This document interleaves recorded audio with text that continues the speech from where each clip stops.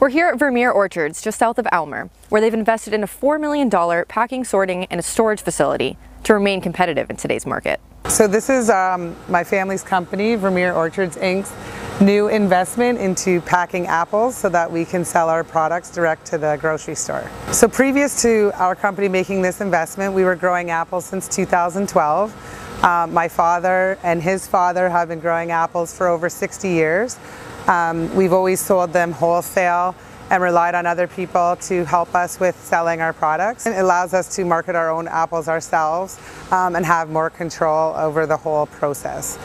Because we're doing everything on site, from growing to storing to packing, we feel that we can do it at a reasonable cost. Another part of this whole investment was expanding our storage dramatically. Currently we can store about just over 6,000 bins in controlled atmosphere storage.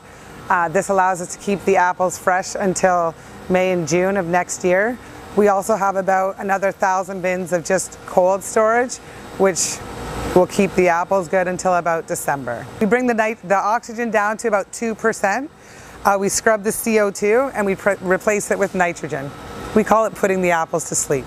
So in the industry right now, I'd say our biggest competitor is importers, as I think it's close to half of the apples eaten in Ontario are actually grown outside of Canada.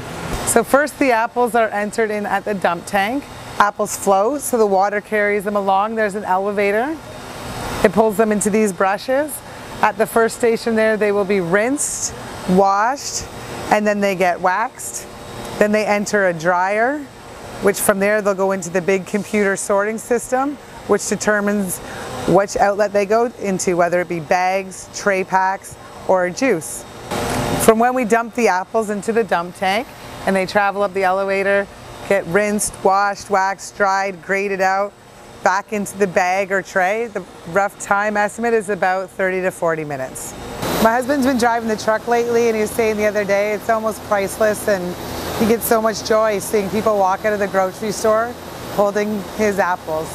It's hard to describe, just such a good feeling knowing like you get to see what you put so much work into all year round actually being enjoyed by people.